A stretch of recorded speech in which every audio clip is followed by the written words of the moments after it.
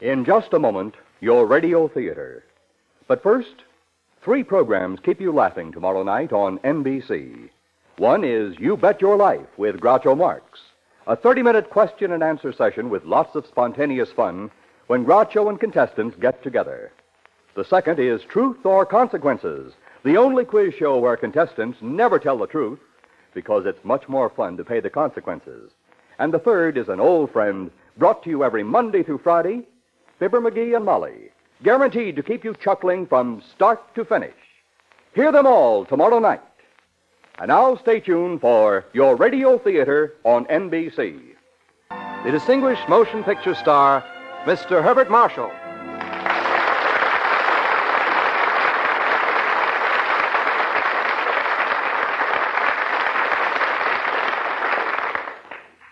Good evening from Hollywood. This is Herbert Marshall in the wings of your radio theater. And tonight we are privileged to bring you our presentation of one of the most famous films produced in Hollywood in all time. And to head the cast, our star, recreating his original role, Victor McLaglen as the informer. Victor's famous Gippo role on the motion picture screen brought him an Academy Award Oscar for the best performance by an actor. And now, Act One of The Informer, starring Victor McLaglen.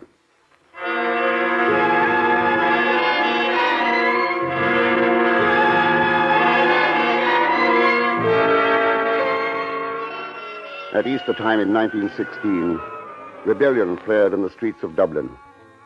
The Irish Republican Army was defeated, but its men continued in underground warfare with the British military, the hated Black and Tans. Out of this time came men of courage and greed and cowardice.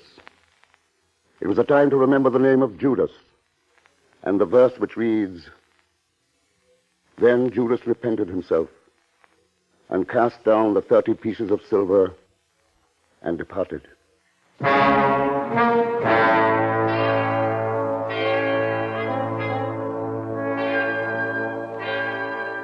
This isn't a long story.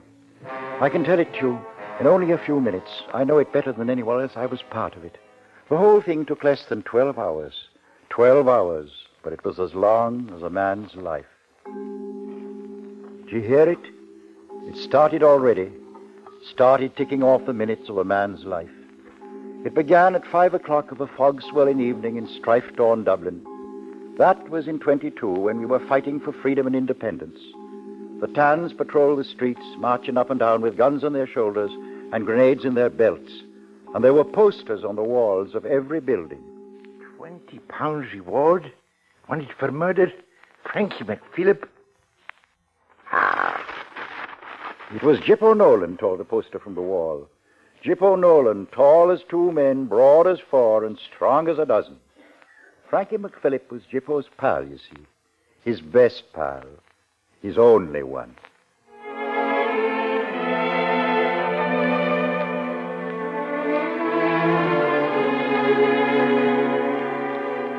Of course, there was Katie. Why, she loved him, none of us ever knew. She was kind, Katie was, and pretty in a tired sort of way, and poor as a tinker's mule. On this night I'm telling you of, with the fog swirling in off the Irish Sea, she was standing on the corner waiting to meet the rich cattle dealer, Michael McCarthy. Good evening to you, Katie. Oh, you took the breath out of me coming up so sudden like that, Mr. McCarthy. Well, are you ready for dinner, Katie, me girl? And where would you like to eat? Well, No, don't be after troubling your head about the cost. How about the Red Bank? I don't know, Mr. McCarthy. You will be having dinner with me, Katie. She will not. Oh, Gippo! Oh, 'tis yourself again, is it, Nolan? I warned you before now. Stay away from my Katie. Don't you be after making threats to me, Gippo Nolan. I'll see her if I want to. Oh, you will you? Well, here's my answer to that. Oh, Gippo, you shouldn't have done that. Come on now. Oh, Gippo. Gippo, what's the use? He was only going to take me to dinner, and I'm hungry. Have you the price of a meal on you? Katie, where would I be getting money? Where now? Oh, Gippo, please don't look at me like that. You're all I've got. You're the only one. You know that. But I'm tired of being cold and hungry. Sure, what chance have we to escape? I don't know, Katie. There's nothing I can do. We're stopping. What are you stopping for? What are you stopping in front of a shop? What are you looking at? You see the sign, Jippo. 10 pounds to America. Information within. Money. Some people have all the luck. Look at that thing, handing us the ha-ha. 10 pounds to America. 20 pounds and the world is ours. What are you saying that for? Saying what? 20 pounds? What are you driving at? Oh, Jippo, what's the matter with you? 20 pounds. It might as well be $1 million. Go on, go on, go on. Get your 20 pounds from that Scot I threw in the gutter. Well, Saint Jippo, too good for me, are you? Well, let me tell you something. You're no better than any other man. You're all alike. Oh, Katie, I didn't mean that now. Go along, you and your fine principles. I can't afford them. Katie, wait! But she didn't wait. It was angry she was, and her heels kicked away from him. And she left him standing there before the travel agency window. 20 pounds to America. 20 pounds, and the world is ours.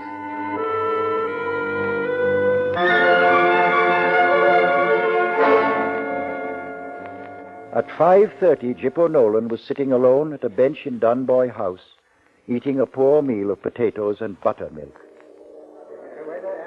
Staring down on him from a wall in Dunboy House was a reward poster. And then suddenly, staring right at him, face to face, was Frankie McPhillip himself. Hello, Jippo. Frankie! Well, don't you know me, Jippo? I don't wonder that you stare. I'm lucky to be finding you here. Hey? Man, what is it? What are you staring at? But you came up to me so sudden-like. Oh. Maybe I'm getting jumpy finding out there's a price on me head. 20 pounds. Ha! So that's all I'm worth. Oh, Jippo, 6 months is a long time, me boy, to be on the run. Sleeping out in the hills, freezing to death, no decent grub. So I says to myself, I'll sneak into town and see me mother and I'll duck right out again. And here I am. Jippo, did you deliver my messages? I did. And what did my mother say? She blessed the saints you were alive. She followed me out and gave me half a quid to give to you. But I was so hungry myself, I spent it. Oh, you big lubber. That was her way of giving it to you. She likes you, Jippo. The Lord knows why. For murder. 20 pounds reward, Frankie McPhillip. Jippo, what's come over you? What are you gawking at? There's something queer about me. No, Frankie, no. It's just that I'm in bad trouble. You see, I've been court-martialed. Man, what for? Oh, you remember the tan that killed McLaglen? I do. Well, we drew lots for it, and I got the short match. Well, I took him out in a lorry, and he begged for his life. Aye. I couldn't do it, Frankie. Not in cold blood. No. Besides, he swore he'd desert if I'd let him go. And you believed him, Jippo? What did Commandant Gallagher say? Oh, he near had me plugged when I went back to report. And then they threw me out of the organization. And now the British think I'm with the Irish, and the Irish think I'm with the British.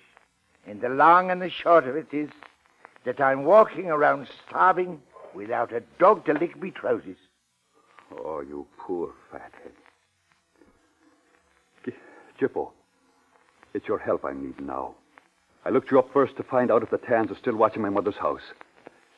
Is there a guard on the house? Not since Christmas. Huh? Well, then I'm off. And if I get a chance to see Gallagher, I'll put a word in for you. Up with the rebels, Jippo. Up with the rebels.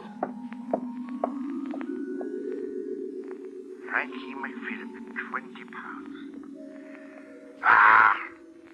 All the same, it's 20 pounds.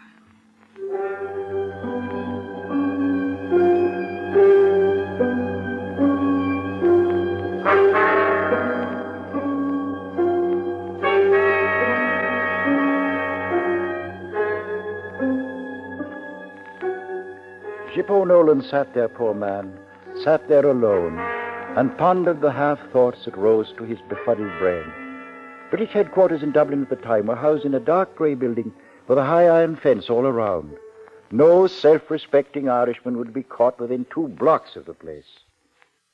At 5 minutes after 6 by their own clock, Jippo Nolan, perspiring with nervousness and wiping his big, down face with his cap, stood before the desk in the TAN's headquarters, watching the Major busy with his writing. Yes? Well, it was Well, like... speak up. What do you want to say? Well, it was like this. I've come to claim the £20 for Frankie McPhillip.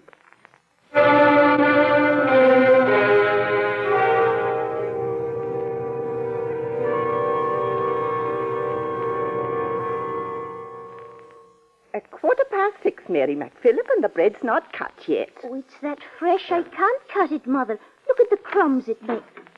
Mary, is that the front door? Hello. Frankie! Oh, me boy, me boy. Oh, mother. Mary. Oh, Frankie. Oh, praise be to God you've come back to us. Now save your praises for this fog that's upon us, Mother. It's the best friend I've had this night, what with dodging down dark streets to get here. Oh, I was so homesick to see you. I walked right down the middle of O'Connell Street just to get a glimpse of the both of you. Oh, musha, my son. Sure, you must be starving. Take his coat from him, Mary. Hang it up. Oh, Frankie, you shouldn't have come home. Oh. It's not safe. Oh, what a long face for a sister. I'm in with the fog and I'm out with the fog and nobody will be the wiser. You sure nobody's seen you? Oh, just my old pal Jippo Nolan. You see, I had to find out if the Tans had a guard in the house. Now, sit down at the table, Frankie. Have a nice cup of tea. You can do all your talking afterwards. What's up the front door? Come to the back of the house. Soldiers, they're breaking in the door. Machine gun. Get them over there. They're outside, dozens of them. It's the Tans. Frankie, me boy. Where's my coat? No, put that gun back, Frankie. Mary, let me go. Frankie, don't give yourself up. When I can escape. Musha, they'll hurt you. Stay back, Mary. Get away. I can get away now. Frankie, don't. Where's McPhillip? He's not here. Get out. Mary, get out of the way and let me shoot. After him. He's going out the window. Frankie, don't. Stop. He's out of the window, hanging on the sill by his hands. Below there, machine guns. Hear me? Ah! Frankie.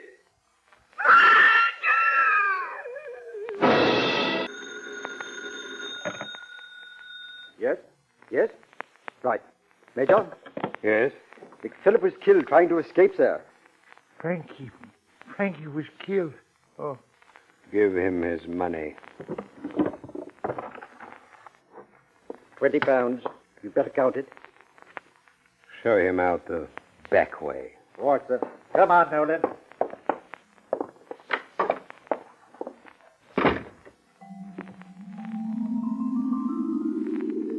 At 7:30, Jippo found himself in the rear of the TAN's headquarters, seeing the fog and the rain through the barbed wire. He glanced about, he did, and then slipped the money into his pocket. As he walked out onto the street, a man seemed to be waiting for him. What are you spying on me for? But seeing as how the man was blind, Jippo took his hands off his throat and let him tap away down the street.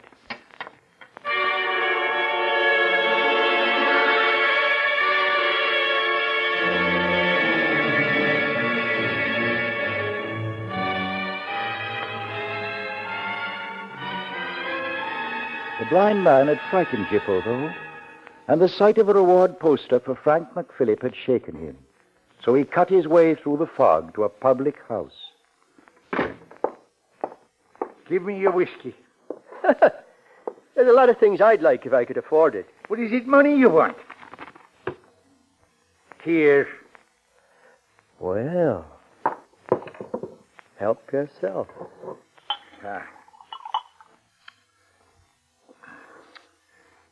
I'll take the bottle to the table with me. Suit yourself.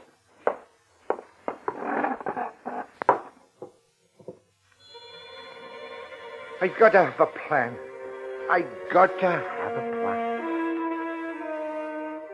Oh, Jimbo.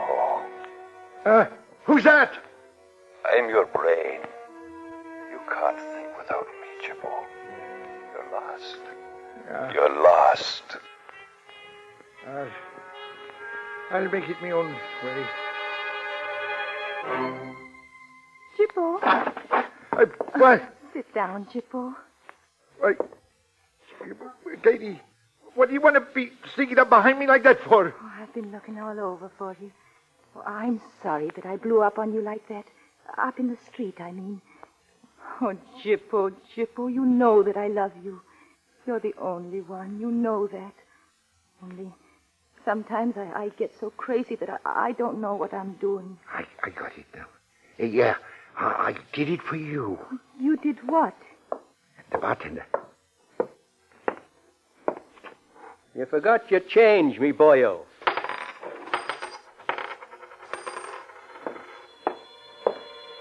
Chippo, where did you get that money? Look at it. And not an hour ago you hadn't a penny to warm your pockets. Did somebody die and leave you a pot of gold? What are you saying that for? Oh, did you rob a church or what? Aye, that's it now. You mean that you robbed a church? Oh, no, it wasn't a church. It was a sailor off an American ship. Shh, not so loud. I went through him at the back of Cassidy's pub on Durham Street. He was drunk. But if you say a word of it, you'll get me into trouble. Oh, me? And what do you take me for? An informer? What are you talking like that for? What? Chippo! Who's an informer? Chippo! Don't be saying things like that. I didn't mean any harm. Now, come on, Chippo. Let's get out of here, huh? Oh, one more now. Come on up to my room. There's a nice warm fire there. Here's your money, Chippo. Now, come on. I'm taking this with me now. Oh, darling, you don't want any more of that. The bottle goes with me. Oh, well, all right then, but come on. Wait now, wait. There's a drop more drink in the bottle. No, Chippo. There now. Katie. What is it? It's just a blind man, Chippo. Where's me money? Hey, you wait there, wait. Here, this is for you, understand? Thank you, sir. Oh, Chippo, you gave him a £1 note. I know, Katie. Chippo, why are you looking like that for? Where are you going? I forgot something. They'll be wondering why I'm not there already.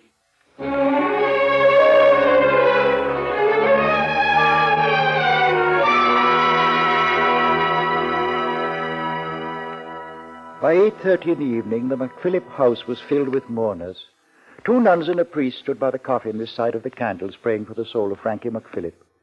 His mother was a sorrowful sight. Her sitting in a rocker, going up and back, and tears coursing down her face like rainwater into the Liffey. The only words she said were to call out for her son. The rest of us sat quietly. We talked in low tones, as is befitting at a wake, of course. There was only one word on the tongues of us that did speak. "'Tis easy seen 'tis the work of an informer." "'Tis sure. 'Tis the work of an informer." And it was there, in the McPhillip home, that I, Bartley Mulholland, first saw him after it happened. He came a-staggering up the steps, pulled off his cap, and crept into the room. "Bartley." "Chippo Nolan." I see. "Sitting down on the floor near Frankie's mother." I'm sorry for your trouble, Mrs. McPhillip. What are you shouting for? Don't you know there's a wake going on? Let him alone, Bartley. Sure, he was a friend of me dead boy. All the same, you should show more respect for the dead. Now, get up from there, Chippo. Well, now, will you look at that money? Leave him alone. Sure. I was only going to give your money back to you, Mr. Nolan. I can pick up my own coins. There. Well, what are you staring at? I swear that all that's holy, I want him to keep away from this house. Well, good heavens, man, sure, there's no one suspects you. Sure, that's right, Chippo. No one suspects you. Oh, Frankie, my son. Oh, you've been very good to me, Mrs. McPhillip, and I'm sorry for your trouble. That's something to help you with. Bartley, he's going out. Follow him, Tommy.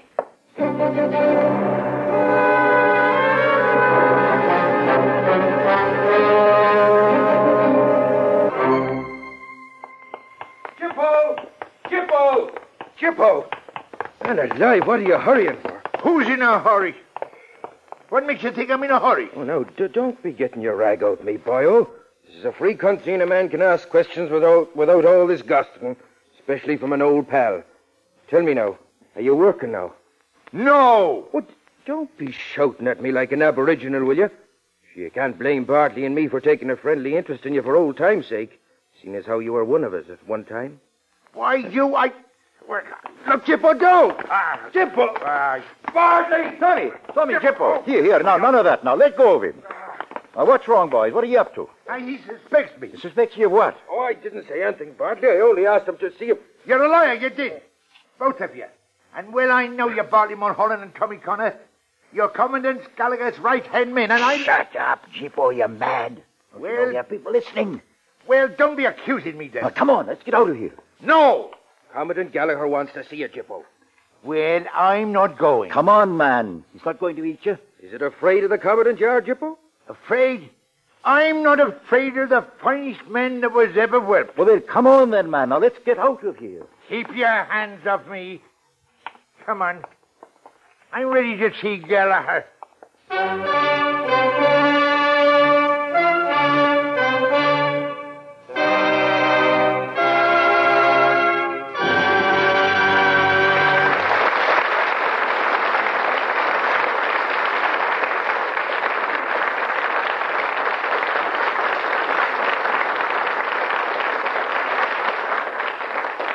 In just a moment, Herbert Marshall will be back to bring you Act Two of The Informer, starring Victor McLaglen. Your radio theater will be back after a brief pause for station identification.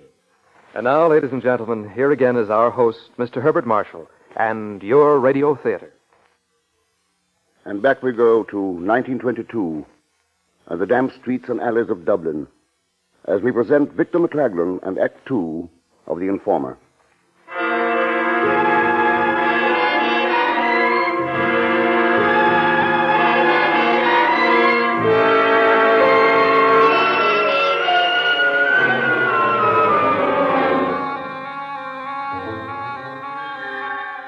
Time was running short for all of us. Headquarters of the Irish Revolutionary Organization were in an old warehouse, and it was there that the leader of our organization, Don Gallagher, a fine man, stood and watched the fire in the grate lick at the edges of a McPhilip Reward poster and finally consume it. He was engaged to marry Frankie McPhilip's sister, and he was thinking heaven knows what thoughts when Connor and I passed through the guards and saluted him. Well, Captain Mulholland, sir, with Jippo Nolan. Well, Jippo, you don't seem glad to see me. You've got a grudge against me. Why? There isn't a thing I wouldn't do for you, Dan. Gallagher. Yeah, but you had me court-martialed and expelled from the organization. You disobeyed orders, endangered the organization. You had a fair trial, Jippo. Only for me, you wouldn't have got away as easy as you did. But forget all that. We've got something on hand now that is as much your business as ours. Frankie McPhilip was your pal, wasn't he? Well, sure. I want your help, Jippo, that's all. Now, this looks like the job of an informer. And we have to get that informer, you understand? All I can say is that if you don't help us with this job, people might think... It isn't that. Look here, Commandant. It's how I don't know what I'm doing. What's the matter, Jippo? What's the matter? For the last 6 months, I've been starving. What's the matter? I've been living from hand to mouth on whatever I could borrow from sailors and dockers. I got no clothes, I got no money, I got nothing. My pockets are empty. I just got nothing. Look here, Jippo. I'm going to make a fair deal with you. Last October, you put us all in a very dangerous position. We'll call that quits and reinstate you on one condition. That you find the man that informed on Frankie McPhilip. You mean that? Indeed I do, Jippo. Put it there, Dan, me boy. Put it there. Well, what did I tell you? What did I tell you, Bartley? There isn't anything I wouldn't do for you, Dan. There isn't anything I wouldn't do for you. Can we have a drink on that? Here. Aye. Let's have a drink on that. Have a drink on the commandment, Tommy, Bartley. My boy, now here's a drink for you. Who informed on Frankie McPhilip? I'll tell you now. It was that rat Mulligan. Mulligan? Mulligan the tailor? Sure as you're born. How do you make that out? I'll tell you, Commandant. It was the grudge. What grudge? Why the grudge? That grudge. Mulligan had on Frankie. About what? Oh, it's a long story. Long story. There's another little drink in the bottle. Take it. Man alive. You've eradicated the whole bottle. Come on now, Jippo, out with it. What grudge are you talking about? Well, you remember his sister Susie? Whose sister? Why, Mulligan's. What has she got to do with it? What has she got to do with it? Oh, why shouldn't she have something to do with it? Wasn't she in trouble? Wasn't Frankie the boy that was named? I never heard that. Nor I. Well, now it's true anyway. Well, here, figure it out. Figure it out for yourself now. That's why Mulligan informed. I saw him going into the town's headquarters tonight. What time? What time? What time now? Up at 6. Well, are you taking me back, Dan? If your statement checks up, you'll get back. There'll be a court of inquiry tonight at 1:30 at the ammunition dump. Bartley, you take him up. Arrange to meet him somewhere. All right, Bartley, me boy. You'll find me down at Katie Madden. Right. I'll see you boys later, Bartley. Bartley, me boy. It's him, Dan. I'll stake my life on it. He's the one that did it. Aye, drunk. Drunk?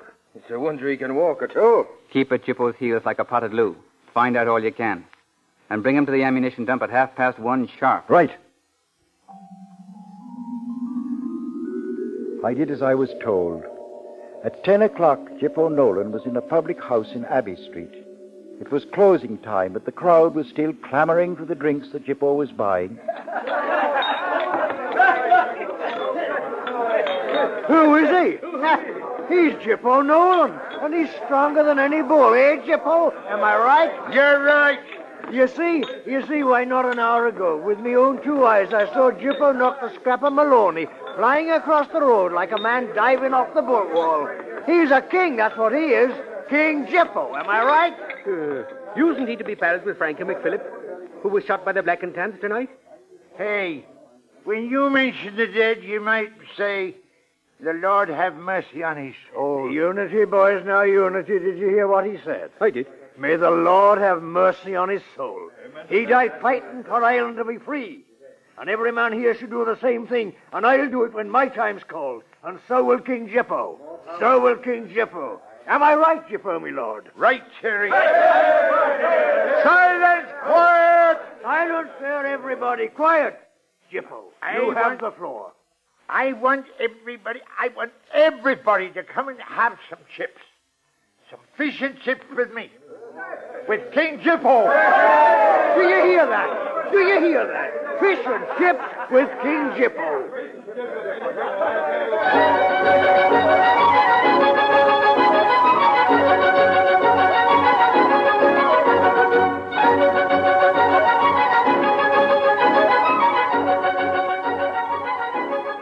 I stood outside the shop and watched them. Dozens of scuts and wrecks from the slums of Dublin, some of them scrawling onto the counter, some of them dancing jigs, and all of them pushing the fish and chips into their hungry mouths. Jippo stood in the midst of them, proud as a cock he was, laughing and singing and eating and paying for it all with the money that he had on him. I kept a close watch on the amount he spent. It was 10:30 when he and Terry, the fawning, treacherous, bright-eyed pup who was leading him around, came out of the fish and chips shop. It is a fine night. It's the finest night of my life. Jippo! Terry, give me that rock.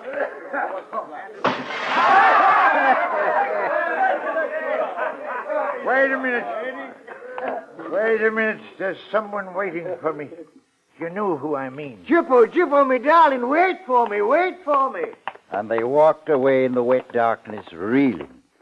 And I tracked after him. What are you stopping for, Jippo? Where you taking me, you little scut? Ain't you after taking me to Katie yet? Ah, there you go. Talking about Katie, and we having a fine little jamboree. Now, don't worry about your little Judy. She'll be running after another man. Never fear. Don't you be talking about Katie. Hey, what are you, big ship? You're drunk and bedazzled, that's what you are. Here, take your hands off me. You think you're king, do ye? Why, you're a big lump of beef. That's all you are, a big lump of beef. You're drunk, and your last pen is spent, and I have no further use for you, Mr. Jippo Nolan, ipso facto. Me last penny's pinches, John. Let me see now. 2, 4, 6, 8. Oh, by the holy, where did you get it, Jippo? Well, there's enough there to choke a horse. And me joking about it a few minutes ago. Jippo, my boy, you're a king and a descendant of kings, and I'd fight for you, and I'd die for you if the time comes. And there's me hand on it, Jippo. The hand of a man that's true and loyal. Am I right, Jippo? Come on, you little scut. I'm going to find Katie. Yes, and I'm the boy to lead you to her. Come on. She's a lovely girl, Jippo. A lovely girl. You should be proud of her.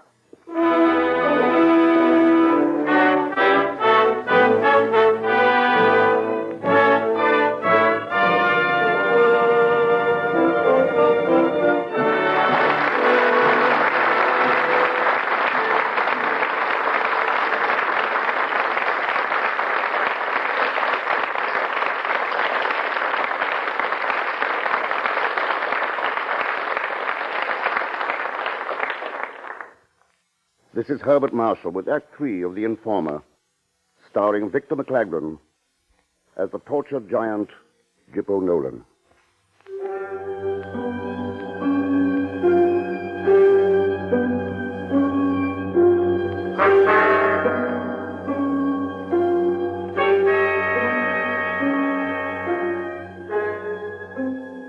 Rather than to the diggings of Katie Madden, it was to the shebeen of Aunt Betty that Terry had taken Jippo Nolan. As early as 11 o'clock, I stood near a chink of light from the bay window at the side of the house, and I watched Jippo, goaded by Terry, throwing his money away. 2 hours of drunken carousing in a place that should have been too expensive for the likes of Jippo. By then, it was time for me to enter. Barney, me boy. Hey, Barney, come have a drink.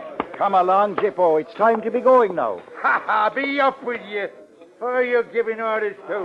Bash him, Jippo, bash him. Who does he think he is giving orders to me and King Jippo? Shut up. They're not my orders, Jippo. They're Gallagher's. And you've better be careful about disobeying it. You're right, Barty. Is it 1 o'clock? It is. Come on, Jippo. Let's go.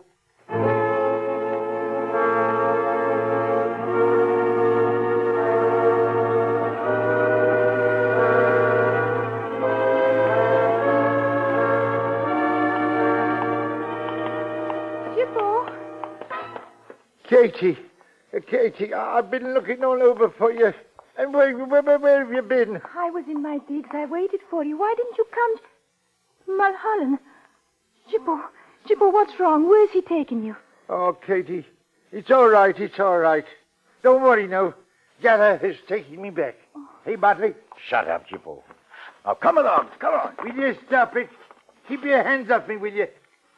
Katie, do you remember the 20 pounds I was talking about? 20 pounds? Yes, I got it. I got it for you, Katie. 20 pounds. 20 pounds. Come on, Jippo. I've heard enough of that talk. Now, come on. This way. This way, Barty, me boy. 20 pounds. 20 pounds. Jippo!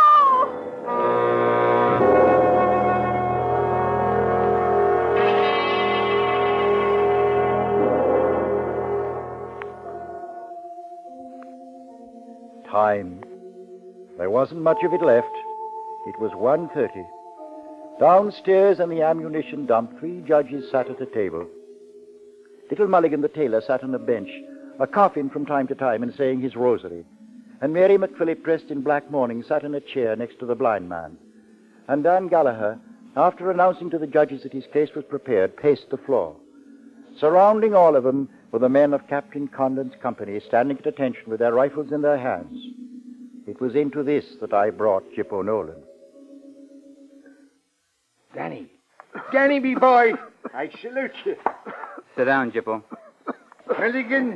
Mulligan. Now, what brings you here? Man alive, you ought to be in bed. This is no hour for a sick man to be out. Then Isn't Mulligan the man you told me about, Jippo? Huh?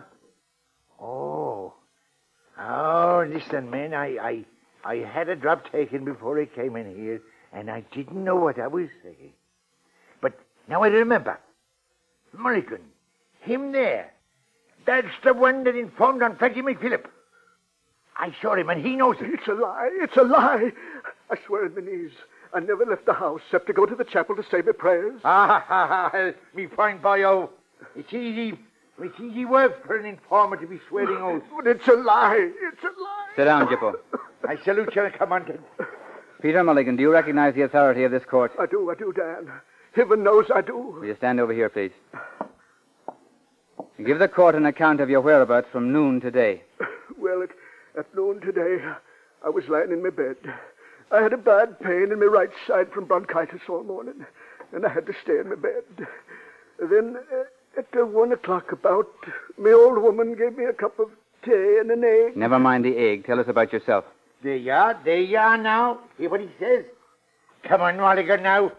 Make a clean breast of it. It's not for me to condemn you, Jippo. Maybe you're not responsible. Why, blast you? What do you mean? What are you driving Sit at? down, Jippo, and keep quiet. Go on, Mulligan. Well, I worked till about 6 o'clock. Then I ran down home and put on my overcoat. The same one it was. Second-handed it is. And I went to the chapel. How long did you stay? Well, I stayed there till about 6:30. And then I stayed outside the door talking to Father Conroy for about 10 minutes. Did you talk to anyone else? I was coming to that, Dan. Then after I left Father Conroy, I met Barney Kerrigan. There he is, holding a gun among your men. Near the chapel? Yes. Then you couldn't have been near the Black and Tans headquarters, say, about 6 o'clock. Heaven forbid. I hope to die right here if I was. You're lying. You're lying. Keep quiet. He's lying, Barney. Shut up, Jippo. Tell us what you did after you left Kerrigan. Well, I went back to the house and did a bit more until about 8 o'clock. And then I felt the pains in my side again, and I went into my bed. Until 3 men under Mr. Tom Connor there come in and bundled me into a car without a by your leave, as if I was a criminal. One more question, Mulligan. Did you bear anyone a grievance? About your sister Susie, I mean. My sister Susie, is it? Sure, my sister Susie's name is Mary Ellen. And for the past 28 years, she's been living in Boston, Massachusetts. She's the mother of 8 children. That's enough. It is that. Did you bear any man a grudge? I bear no fellow man a grudge on me oath. You had no grievance against Frankie McPhilip? The Lord have mercy on his soul, what for? I hope his sorrows are over for him. I swear on my immortal soul, Miss McPhilip, I bore no grudge against your brother. Bartley. Get your hand out of my pocket. That's right, Jippo. Mulligan, you'll be taken home in the car that brought you here. I'm sorry this had to happen. We'll see what can be done for you later. I thank you, Dan. Good night, Mulligan. Show him out, Kerrigan.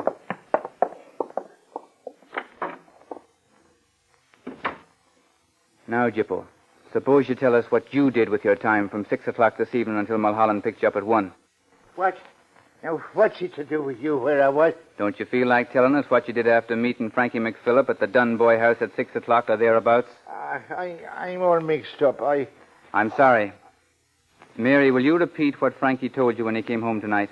He said that he met him at the Dunboy house. He said he had to make sure that there was no guard on our home. Is that true, Jippo? If not, why did you shout out at the wake tonight that you had warned him to stay away from the house? That's it.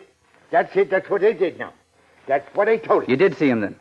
What did you mean by telling all those lies about Mulligan? Were you drunk or what? Well, I had taken a little drop. Maybe 2. What did you do after leaving Frankie?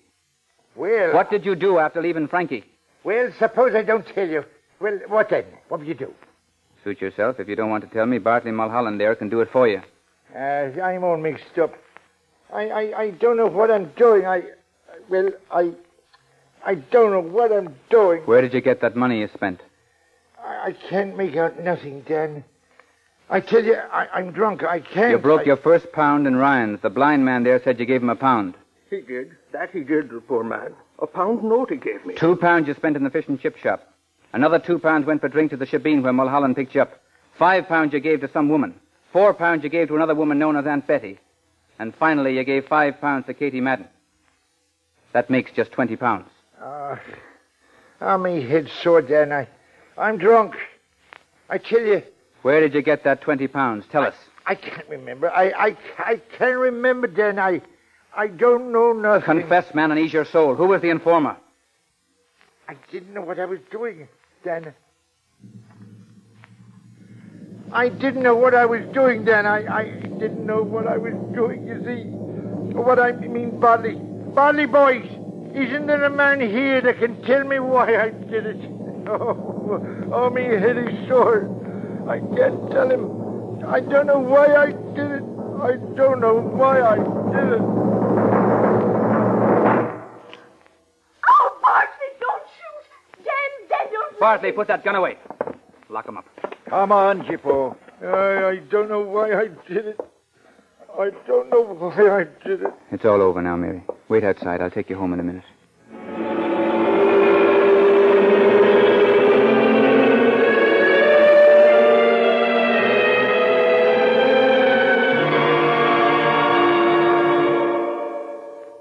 Bartley, I've got 3 straws in my hand. We'll draw to see who takes care of Jippo. While we were drawing straws to carry out the penalty of the court, Jippo Nolan sat in a cell. Drops of water were coming down from the ceiling. Jippo looked up. Only a wooden grating separated him from the street. He climbed up into a ledge, and then, with only the strength that he had, he put his back to the grating and he began to strain. The grating was heavier than he'd counted on. But still he strained. It was the one chance he had for life, and he knew it. I watched Dennis sweat as he took out his gun and opened the door to the cell. As he entered, the grating crashed to the floor, and he had his last look of Jippo slipping out through the opening. Dan, he's gone. What's that? Commandant, Jippo Nolan's escaped. We've got to work fast, lads. If he reaches the Tans before we get him, we're finished. The whole movement's finished, you understand? Now jump to it, and remember, we're done for it if he gets away. Out you go. Fogabella.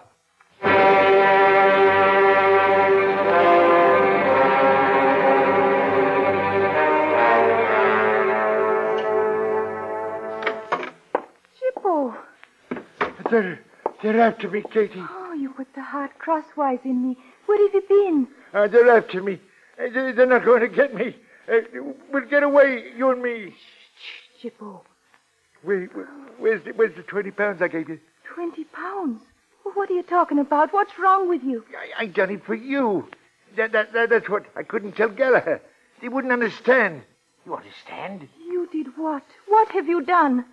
I informed on Frankie. Oh, Jippo. May God have mercy on your soul. Katie, we'll get away. They won't get me. That's how I love you, darling. I sold me old pal out for you. Oh, Jippo.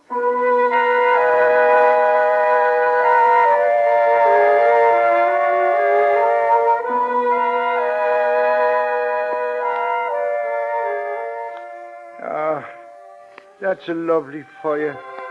A lovely fire. Lie and rest yourself. Oh, this is good. Good. You don't know what it is to be running around in a fog on a night like this, Katie. Katie, sit down beside me, darling. Here with me, head on your lap. Oh, darling. You're the only one I can trust now. Do you love me? Yes. Yes, I love you, Jippo. I love you when I'm clay. You don't know what you've done to me.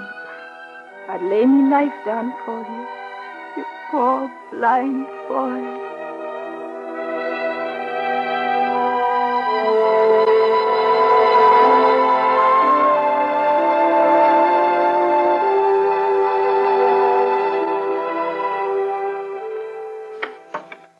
Commandant. Yes, Bartley. She wants to see you. It's Katie Madden. She insists on seeing you. Who? Who? Katie Madden. She won't talk to a soul of us. Send her in, Bartley. Yes, sir. Now, in here. I'm Jippo Nolan's girl. Shut the door. Commandant. Commandant, I've come to beg of you on my knees. He didn't know what he was doing. You can't hurt him if you know how it was. No? You think the Tans will let him alone now? They'll drag everything he knows out of him. His own fear will drive him to them and make him a weapon to destroy us all. I'll take him away. Please, Katie. I swear. Please. By all that's holy, I will. Miss McPhilip, you're the one that's been hurt. I'm not the kind of girl that you are. There was a time when I was. And I love Gippo no less for being what I am. I can see by your eyes that you love the Commandant, too. Well, supposing it was his life that you were begging for, wouldn't you be wanting mercy then? And wouldn't you be giving it to me now? A sinner. Where is Gippo now? Oh, poor lad. He's in my room, the other side of the church.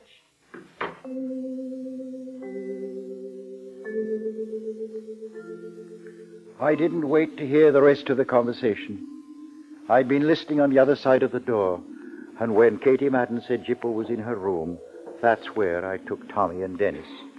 I myself covered the front of the house, whilst they crept upstairs to the room to get him.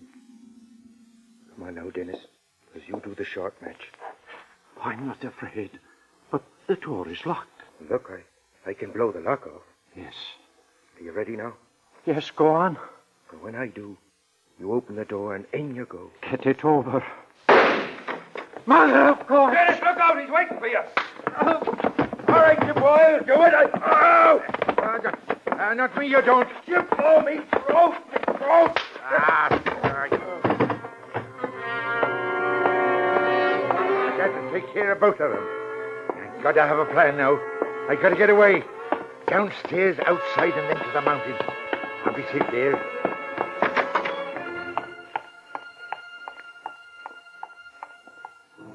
Bartley! I was waiting for him. He looked like some wild animal, like a bull that had gone mad with the heat and the thirst. Quick as I could, I took out my gun. Oh.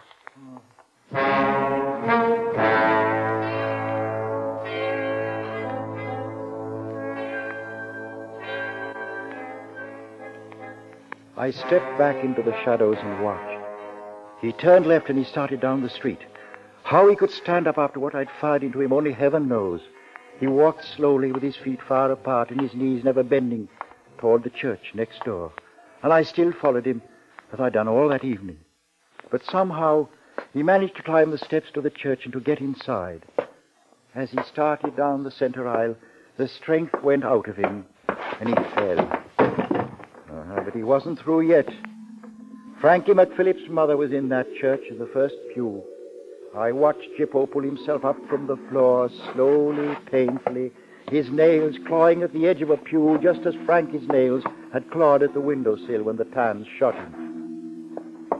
His body was burning, but his face was sweet and smiling like a child's when he stopped and knelt before Mrs. McPhilip. 'Twas I informed on your son, Mrs. McPhilip. Forgive me. Ah, Gippo, I forgive you. You didn't know what you were doing, God help you. You didn't know what you were doing. He got to his feet then, and he managed to stagger a few more steps towards an image of our Lord. Then, raising his arms toward him, as he has always offered mercy and forgiveness, Gippo cried, Frankie! Frankie! Your mother forgives me! Oh. Gippo Nolan fell to the floor. His time had run out.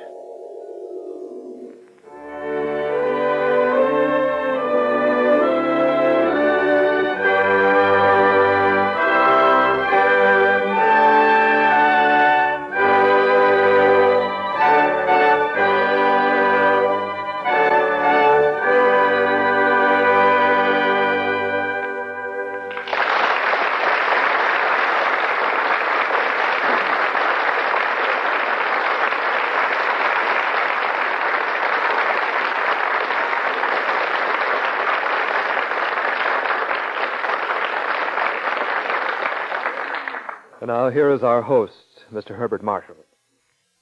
And our star, Victor McLaglen. Tell me, Victor, How does it feel playing a role years after you first created it? Well, Bart, you don't have to really create Gippo. He's there.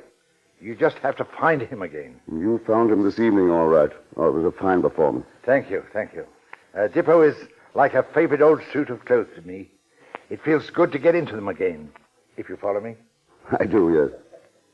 And there'll be a lot more following you in the next weeks of NBC's Radio Theater. What's planned for next week, Bart? Next week, Florence Eldridge and Frederick March will star in There Shall Be No Night. That's certainly an impressive event. Tell me, how about your season, Victor? Any big plans afoot? Yes, some real big ones, Bart. I'm leaving for Mexico on a fishing trip. Well, that sounds very interesting. Best of luck to it. And thank you for joining us tonight, Victor. Good night. Good night.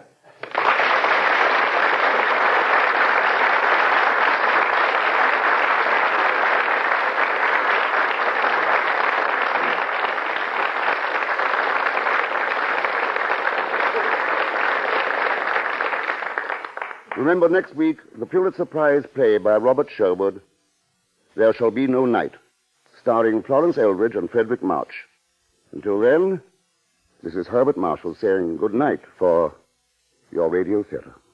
The Informer was presented through the courtesy of RKO Radio Pictures Incorporated, producers of The Conqueror in Technicolor and CinemaScope, and starring John Wayne and Susan Hayward.